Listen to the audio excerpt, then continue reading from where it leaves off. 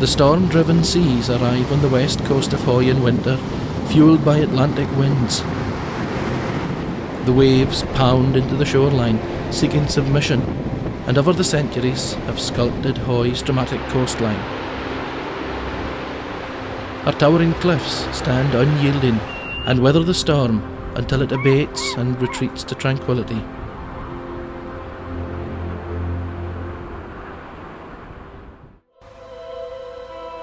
It is late winter, and the first snow of the year has fallen overnight. Snowfalls are quite rare on Hoy, being surrounded by a mild sea. These conditions often last fleetingly, but provide a brief glimpse of the island's beautiful scenery, transformed like festive decoration.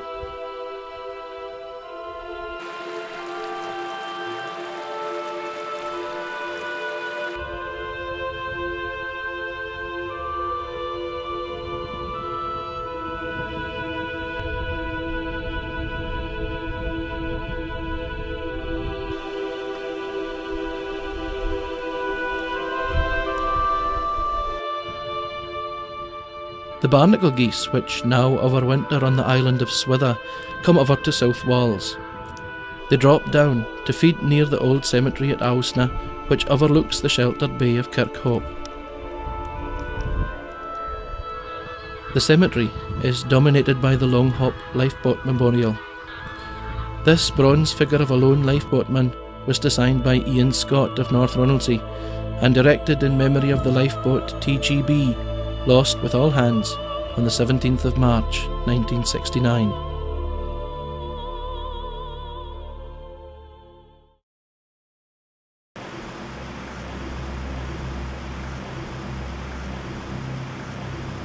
The lifeboat is returning from an exercise to the old lifeboat shed at Brims.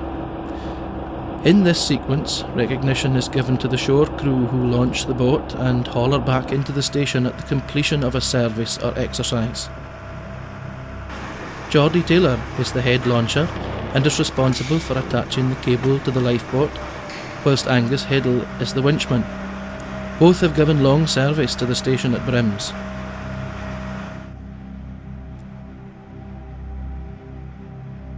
The crew dismantles the communications mast and radar and prepares for the wash down of the boat.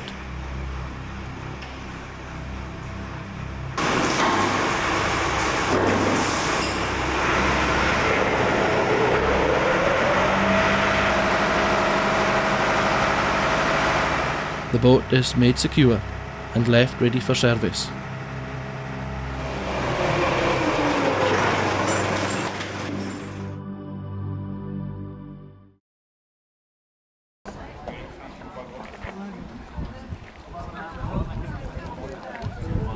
People are gathering for the opening ceremony of the new lifeboat station at Longhope. There are supporters of the lifeboat, committee members, members of the lifeboat guild, lifeboat crew, Coast Guard crew and invited guests.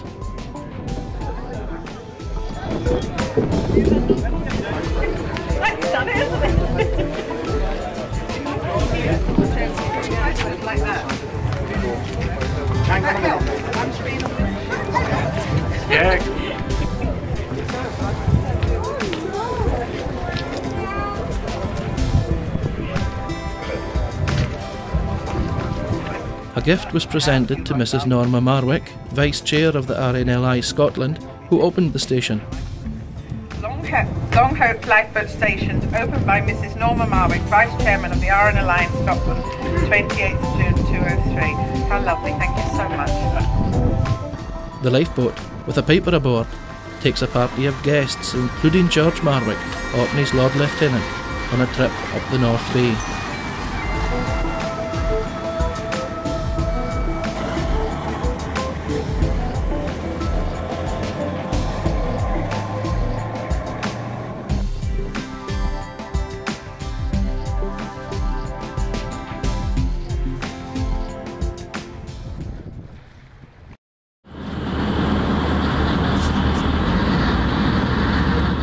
In May 2000, as part of their ongoing training, the crew of the Longhope lifeboat are taking part in a joint exercise in conjunction with the Coast Guard Rescue Helicopter, the Hoy Coast Guard and the Ascent Mountain Rescue Team.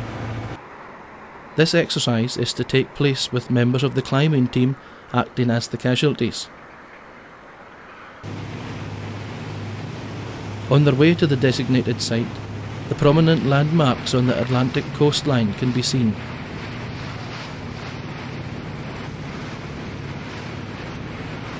The lifeboat has made good speed and is the first to arrive on site and stands off to await instructions. The radio message is to the effect that the helicopter has been delayed, and a decision is taken to launch the Y boat and check out the base of the rock stack for a suitable landing site for casualty evacuation. Members of the climbing team who are acting as the walking wounded are ferried to the lifeboat one at a time. By now, the helicopter has arrived and is operating at the top of the Old Man of Hoy, simulating the rescue of a climber who has got into difficulty.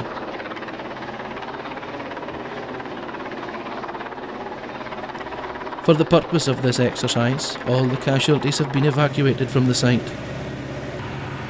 All that remains now is for the helicopter to pick up the casualties on board the lifeboat. In this well-coordinated exercise, the lifeboat maintains a steady speed of around 18 knots and the helicopter matches her speed.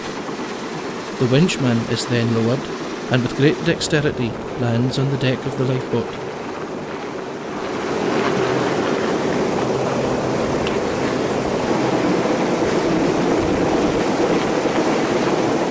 The two casualties are hooked up, winched aboard and taken for medical treatment as the lifeboat heads back to station.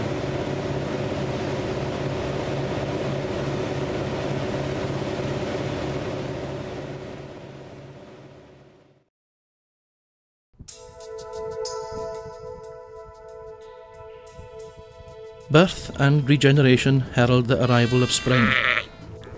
As with all the seasons on the island, it creeps in hesitantly. Young animals are eager to begin the race, and the true harbinger of spring, the daffodil, carpets the countryside with colour.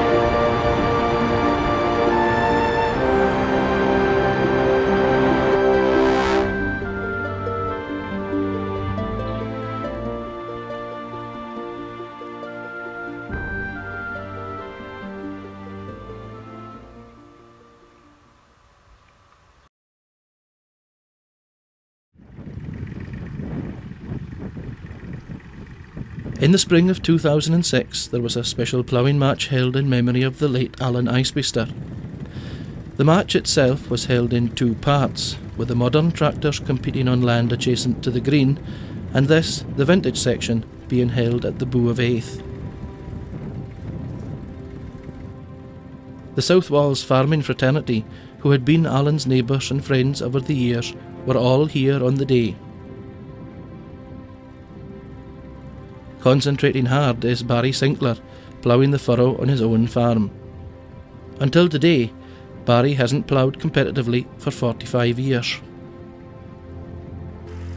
Also taking part are his sons Andrew on his reconditioned Fergie 135 and Alex is lending a hand.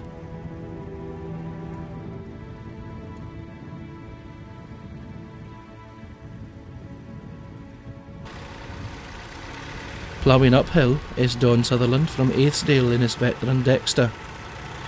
And the remaining local farmer taking part in this group is Ian Robertson from Little Wards, who has borrowed this vintage Dexter from his friend Brian Johnston. All in all, a good ploughing day and a pleasant reminder of times past.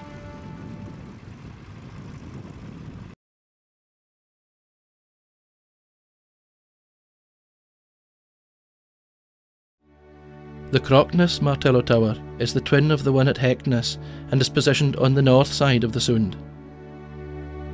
The combined defences at Crockness and Heckness were designed to protect the entrance to the safe anchorage at Long Hope, where ships met to form a convoy before proceeding to the Baltic under Royal Navy protection.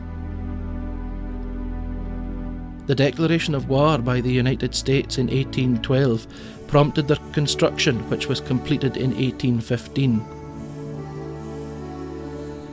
This tower is, in general, in a dilapidated condition. Although the walls are sound, the timberwork has decayed. Generations of nesting birds have left their mark, with the upper floor encrusted with muck. Historic Scotland purchased the site and an intensive programme of renovation began.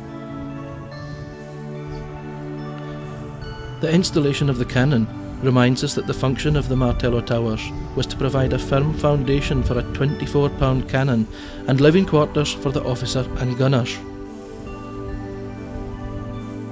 Each morning, one of the custodians mounts the steel stairway and opens the door leading into the barrack room on the first floor.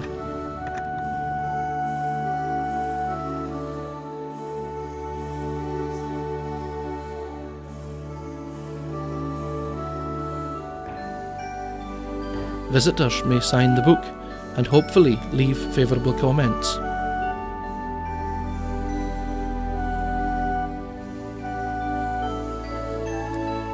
The ground floor contained the stores and the all-important magazine. Now it is the well that is the main attraction, and for the price of a coin, you can make a wish. The deposited coins are periodically removed, cleaned and donated to charity.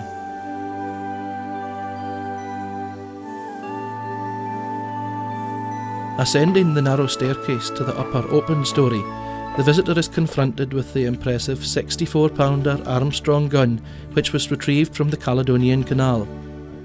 It sits on a reproduction carriage and was proof-fired on the 15th of May 1996 after it was installed.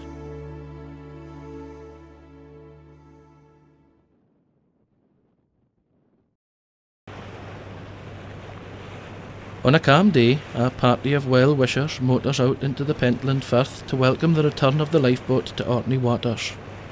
We've gone east of Swanna. We're going east of Swanna. No problem, what you say. Davy Scott is at the wheel, and making the trip are Erland Flett, Gordon Muir, Smith Fubister, Billy Sinclair and Archie Williamson. The veteran lifeboat was met off Duncansby Head by the present Long Hope lifeboat and escorted back home. The old and new come up the bay in tandem, and as they approach the Long Hope pier, the RNLI flag is raised aboard the veteran craft, which during her time away from Orkney had been renamed the Pentland Spear.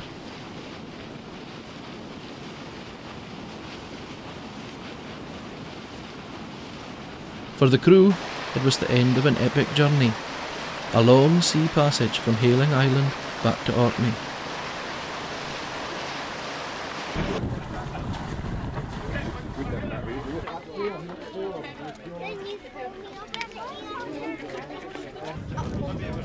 The boat's arrival was greeted by a good turnout of islanders.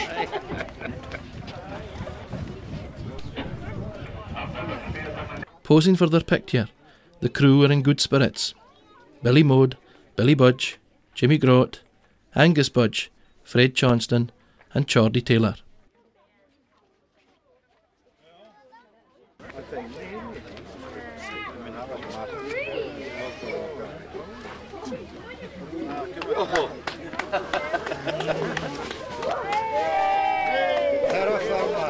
Underhåller de absolut.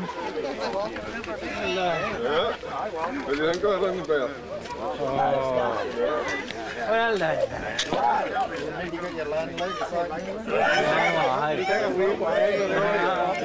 You're going to shoot a staggering a bit this afternoon.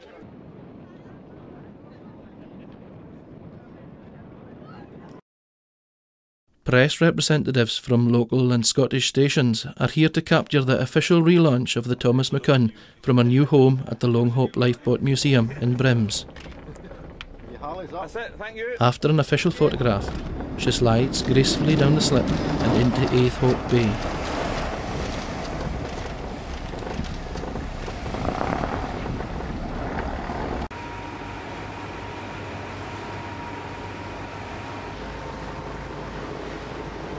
With a party of guests on board, she passes the Cantic Head Lighthouse, making passage for Longhope.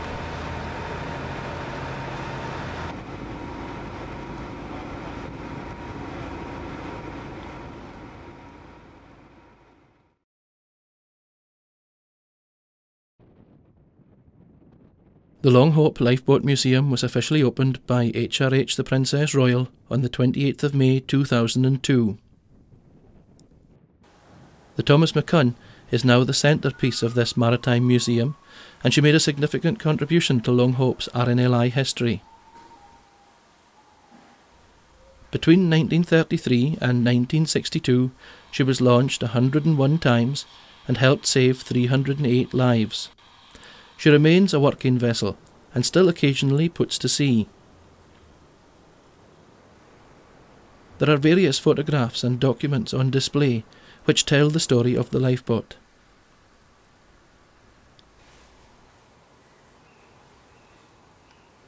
Adorning the wall of the museum is a series of oil paintings by Harry Berry, who was a Londoner but made his home in Orkney after the war. Despite being self-taught, his detailed and dramatic paintings capture the danger of some of the many rescues carried out over the years by the Longhope lifeboats.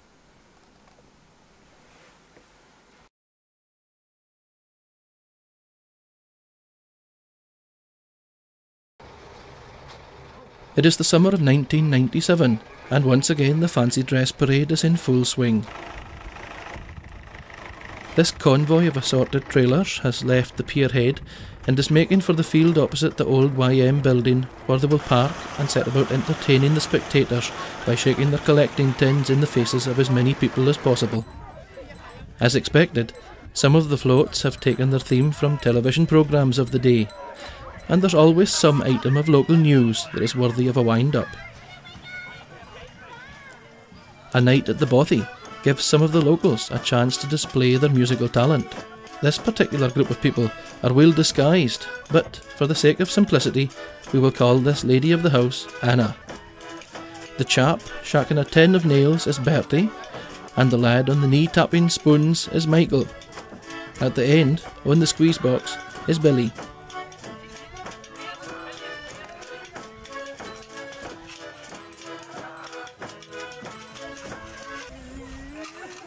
This couple of delectable ladies, or should we say laddies, are called Alan and Robbie. The most topical review this year was based loosely around the theme of the local Midgie. As you can see by the antics of the Black Plague, they certainly give a very credible performance as they work their way through the spectators. Concluding our quick tour around the park, we come to the last trailer, and on board are the young ladies of the island who have got together to do a skit on the Spice Girls.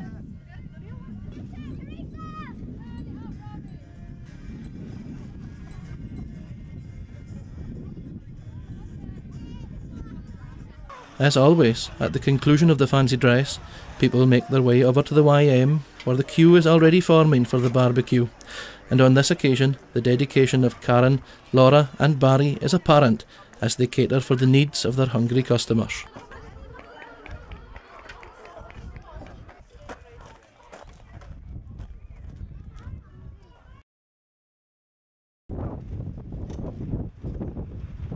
Preparations are underway for the annual Longhope Regatta in 1997. Boats are being rigged, a cup of coffee as tactics are being discussed, and one of the local boats is being made ready to act as a rescue boat. At the end of the pier, the wind-swept race officials make ready for the start.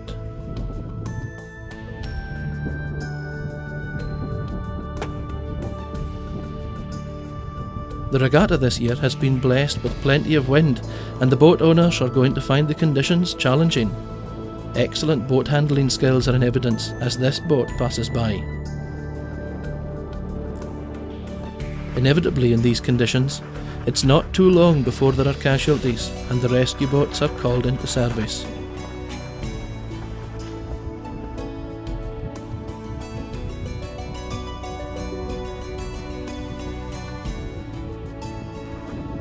But for those who managed to stay afloat, it was an excellent day's sailing.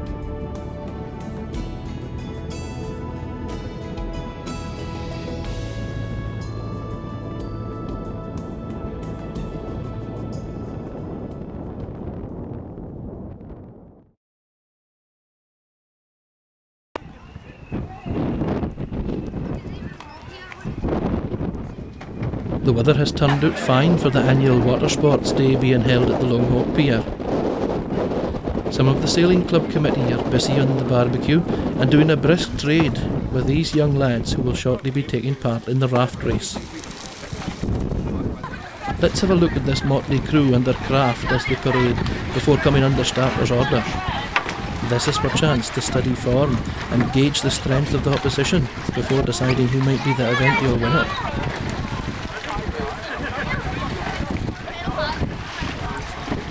First thoughts are that some weird and wonderful fixings have come off the design board. Of course, the design and construction of these craft is a closely guarded secret amongst the competitors. On the day, the big question is, will it float? Not sure about this one, but it is a nice flag. As the last of the craft are manhandled into the water, we get a chance to have a final look at the contestants. This craft has secreted a dozen eggs on board. What devilish plan is afoot? And just as the contestants are coming under starter's orders, we have our first casualty.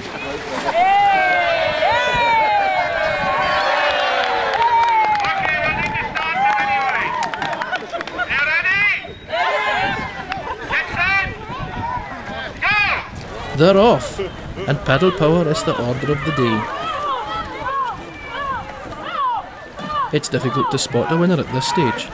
Will the boozy floozies overtake the occupants of the loony bin? It's anybody's guess, as the craft are fairly bunched together. As the pirate ship gets underway again and goes underwater for the second time, she is passed by an incoming craft that was designed and built with staying power, and her crew will be the first home.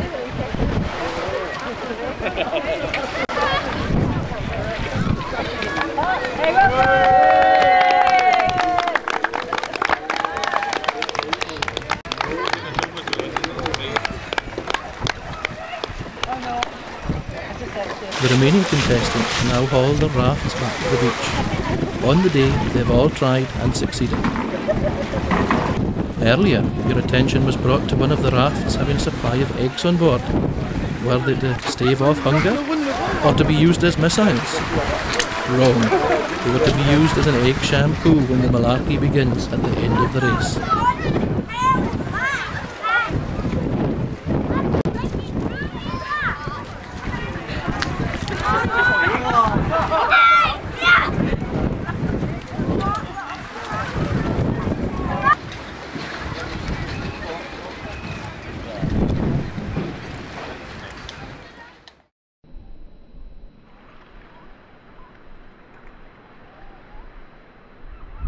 Mailsetter House lies at the head of the North Bay, and at this time of year, visitors to the chapel are greeted by a display of bluebells in the font.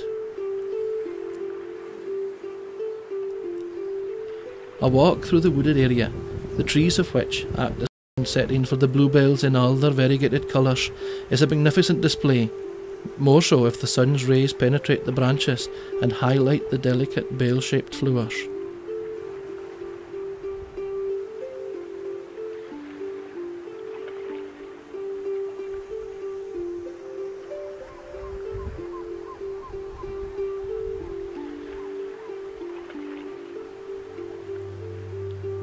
The larger of the gloops in this area is on the cliff edge below the farm of Snailsitter. It's not far from here that Orkney's rarest plant can be found. It has survived the Ice Age and is found only on the north coast of Scotland and in certain locations within Orkney. This rare species is Primula scotica, the Scottish primrose. The flower is self-fertilising, ensuring there is some seed production even in harsh conditions.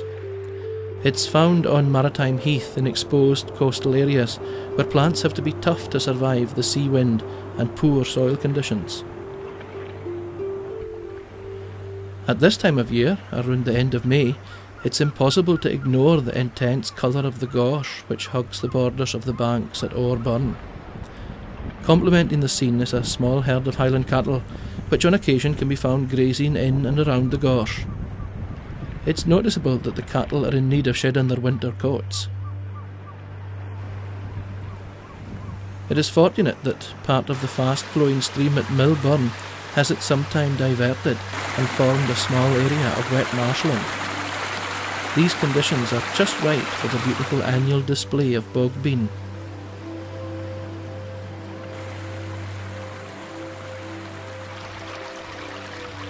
This little burn flows down from the corrie known as the Knout Bield on the road into the Rackwick Valley. It's in boggy patches such as these that insectivorous plants can be found. The butterwort and the sundew derive their nutrients from insects. The sticky secretions on the leaves trap small insects, which are then digested as the leaves curl over them. Nearby are the marsh and heath-spotted orchids, which are so abundant at this time of year.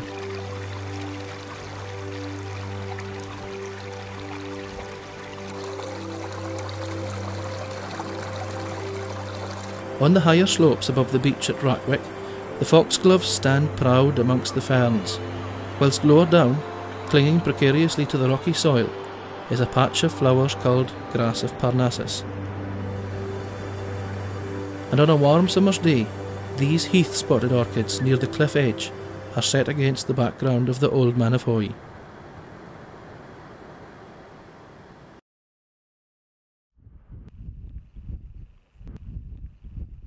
The Orkney Islands Council purchased the site from the MOD in 1977, and the museum was opened in 1990. The Museum and Interpretation Centre now acts as a repository for the many military artefacts which have been donated or acquired over the years.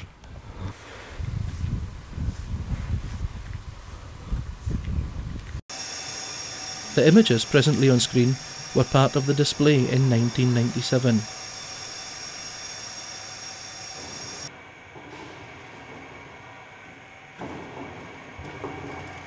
The oil-driven pumps were now back in working order. In former times they provided the power to transport fuel oil from tankers to the 12 oil storage tanks, each with a holding capacity of 12,000 tonnes. At present, only one tank survives, and this has been incorporated into the museum complex. Large items which are in a good state of preservation are displayed in this spacious area, which gives some protection from the vagaries of the Orkney weather. The viewing public has room to move about and is encouraged to enjoy a hands-on experience.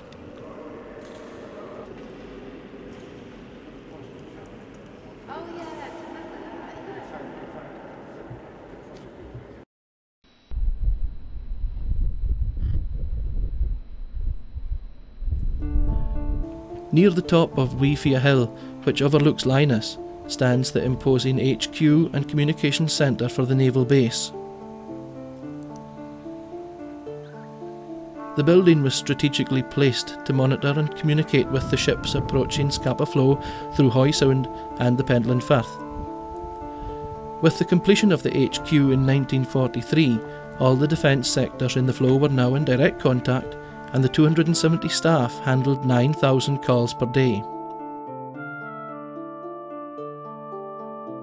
The remains of the bracket that held the 20-inch projector still exists on the roof of the building, and it was from this vantage point that the Wrens used the projector to contact the capital ships as they entered the heavily protected waters of Scapa Flow. The underground oil storage facility built inside this hill was completed in 1943. 400 workers were involved in the construction phase to provide 6 tanks with a holding capacity of 100,000 tonnes. Access to the tanks is by tunnel, one on each side of the hill.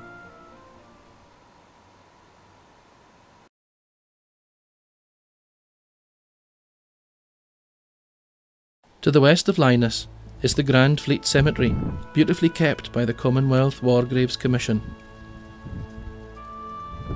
The Commission looks after 2,500 cemeteries, which pay a lasting and dignified tribute to the 1.7 million men and women of the Commonwealth forces who died in the 2 World Wars.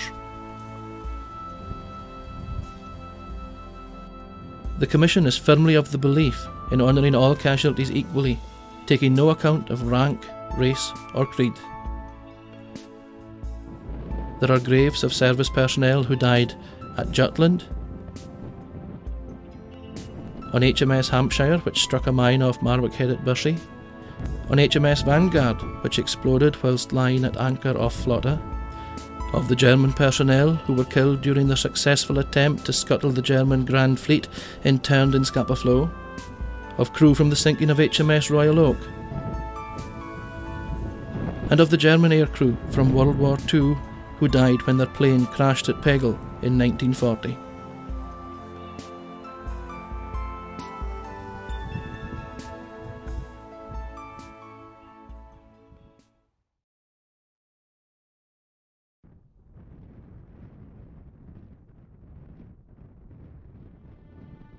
There are still some stark reminders of the Second World War, as Scapa Flow was one of the most heavily defended areas in the United Kingdom. The twin 6-pounder guns provided protection for the boom defence system which ran from Houghton to Scad Head. The well-worn treads on the wooden ladder lead up to the Director Tower, and from this vantage point there is a panoramic view of the flow.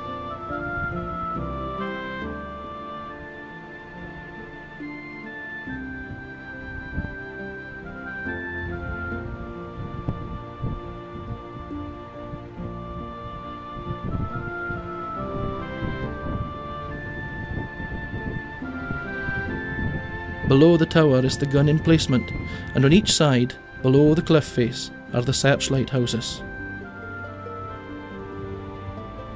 This battery remained operational until the end of the war, and on a care and maintenance basis until 1950.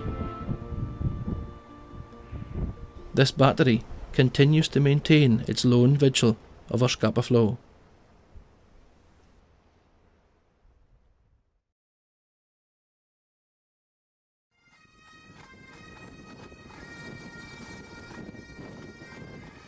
The 60th anniversary of VE Day was celebrated at the Linus Museum. The Kirkwall City Pipe Band and a delegation from the British Legion were in attendance, and they entertained the crowd on what was a very blustery June day.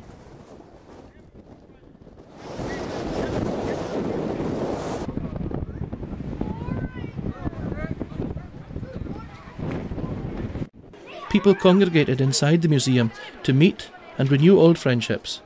The museum shop and cafe did a brisk trade, and people were entering into the spirit of the event by posting their first day covers in the improvised postbox. 2 celebration cakes had kindly been donated, and these were ceremoniously cut by Charlie Miller and Dave Rendell to officially mark the opening of the day's proceedings. As part of the entertainment, this Romney hut had been earmarked to act as a stage for a concert given by members of the Kirkwall Amateur Operatic Society. While people gathered for the first of 2 performances to be held in the afternoon, the guests listened to the strains of music being played by the Kirkwall Grammar School Swing Band.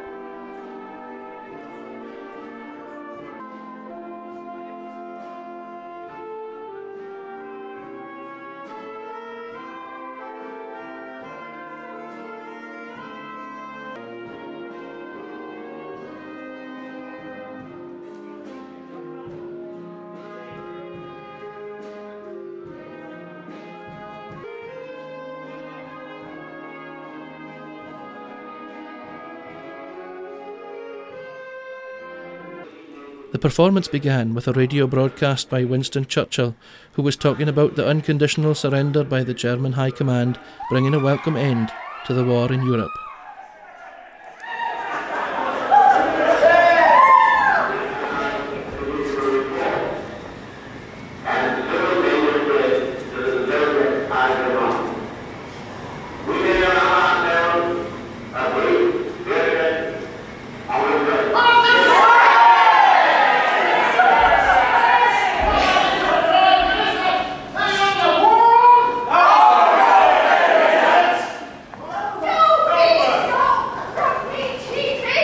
Wartime songs were the theme of the day, and to reenact the moment, the audience was invited to sing along.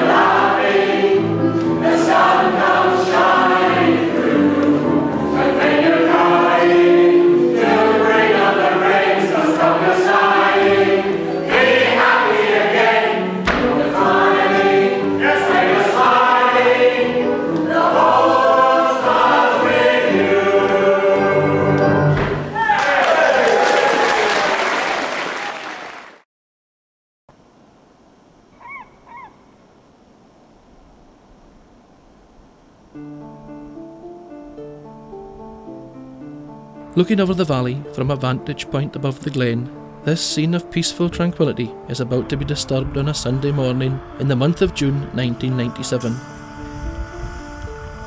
A dedicated group of people is gathering to make ready for the start of the race known as the Hoy Half Marathon. Promises, promises.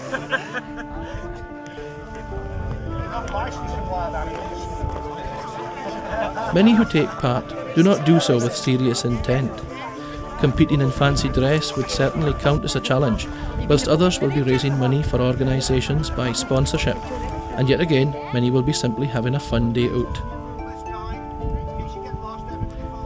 This event is now firmly established and attracts participants from near and far. Most of the competitors on the lineup are known to each other, as they have been coming here for years with the intention of giving their all over the gruelling course.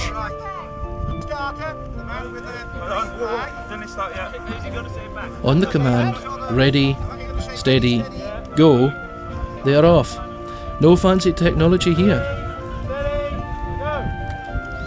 The seriously fit athletes are away, and in just over an hour the leaders will have reached their goal. For the many, however, they check their watches and start off in good heart, pondering maybe that this year they will better their previous best time. The finishing line is at the North Wall School, and here the event organisers and helpers are working like a well-oiled machine. As competitors' times are registered and lost body fluid is replenished, the day is drawing to a close on yet another successful Hoy Half.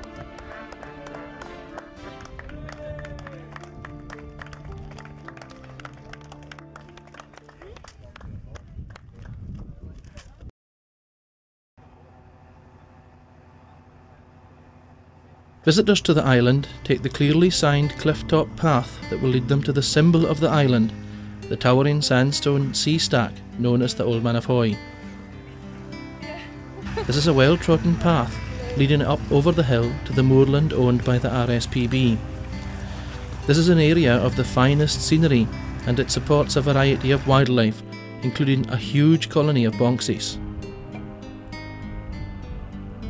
The skua is very, very protective of its nesting site, especially if there is a young chick on the ground. Observers approaching the nest site should be aware that they will come under a determined attack by the parent bird.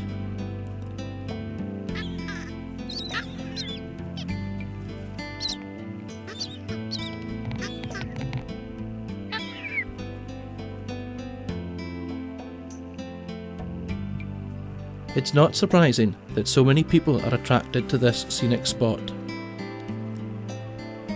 From the cliff edge, the 137-metre high old man is fully revealed.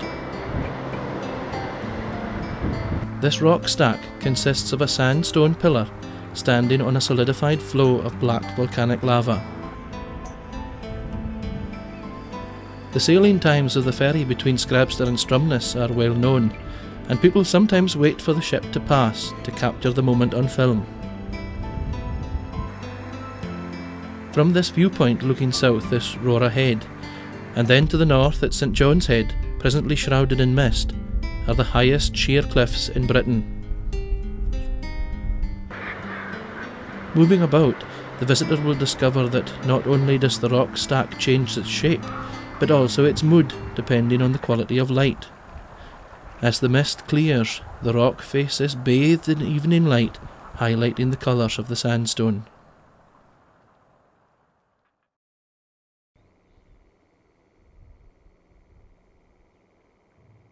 Let no tongue idly whisper here. Between these strong red cliffs, under the great mild sky lies Orkney's last enchantment, the hidden Valley of Light. Sweetness from the clouds pouring, songs from the surging sea. Fenceless fields, fishermen with ploughs, and old heroes endlessly sleeping in Rackwick's compassionate hills. So said George Mackay Brown, and how apt, since Rackwick was a place he loved dearly. People come here to picnic and play and take part in all manner of outdoor pursuits. It is a playground sculpted on a grand scale. Over the centuries, these beautiful patterned sandstones have been shaped by the action of wind, sand and sea. And the sandy beach, which is exposed fully at low water, seems to go on forever. People will always be drawn to this very special place, with its ever-changing moods and its restless sea.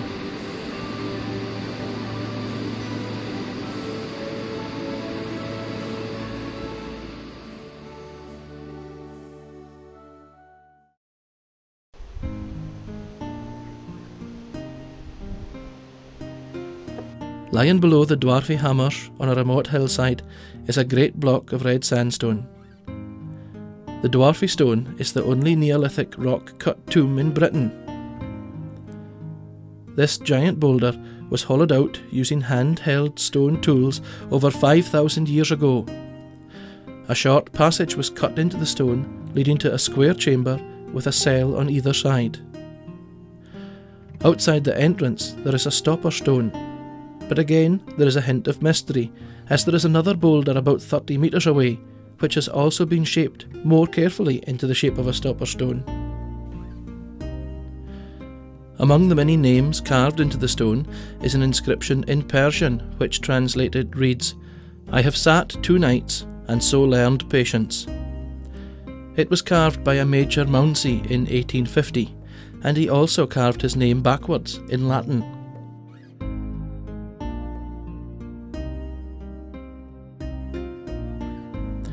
Major William Mounsey was a British spy in Persia and Afghanistan.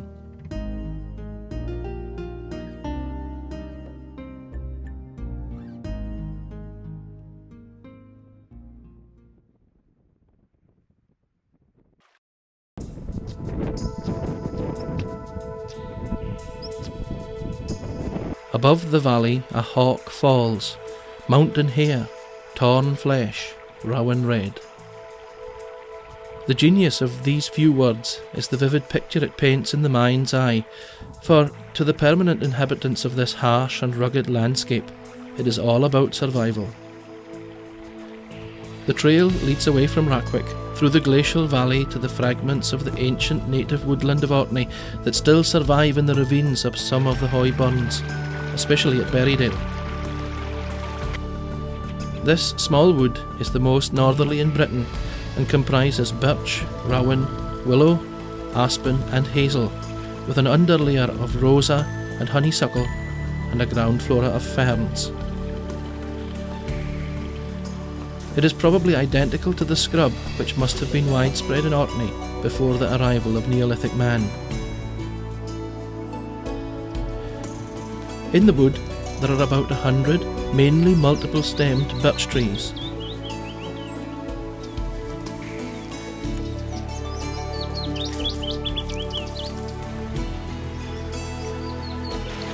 As you go down into the ravine, across the burn and heading upwards, you come across the sole surviving hazel tree, which is large and thriving.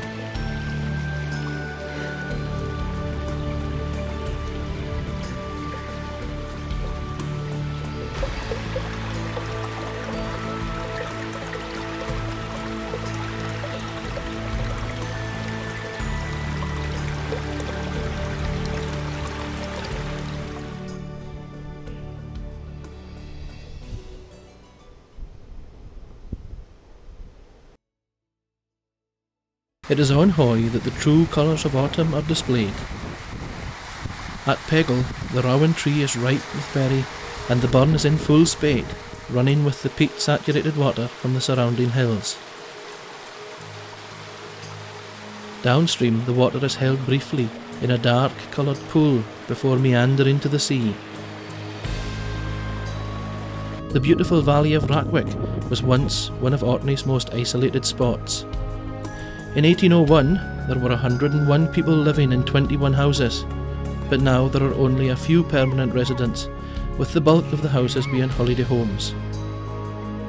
Now closed for the season, they are only to be occupied on an occasional weekend. For this community, which was in danger of slipping into decline, there is now rejuvenation and optimism for the future. As the autumn light spills over, enhancing the beauty of the valley, it would be a fitting tribute to George Mackay Brown to quote from his very first publication, entitled "Let's See the Orkney Islands." But the fairest region of all Hoy is the valley of Rackwick, which lies, shut in with mountains, on the northwest of the island. Many say that these few acres are the loveliest in Orkney, and indeed, on a still summer evening, with invisible larks spilling enchantment into the valley, the magic of Rackwick has power to bind a man's heart forever.